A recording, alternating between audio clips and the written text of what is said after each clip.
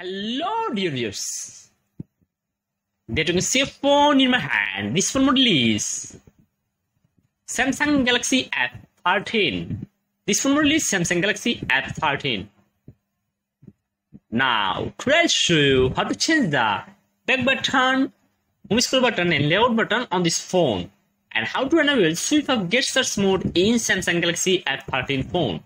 If you want to change your back button, home scroll button and layout button on this phone, for this first you have to find the option called settings. When finding settings option, then you have to click on settings.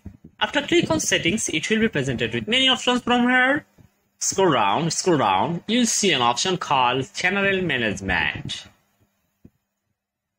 You'll see an option called general management, then you have to click on general management. After click on general management, you'll see many options from here. Scroll down, you'll see an option called navigation bar. Then you have to click on navigation bar. After click on navigation bar, you'll see an option called sweep gestures and buttons. If you want to hide your back button, home scroll, layout button on this phone display, you just click on sweep gestures and hide your back button, home scroll button, layout button on this phone display.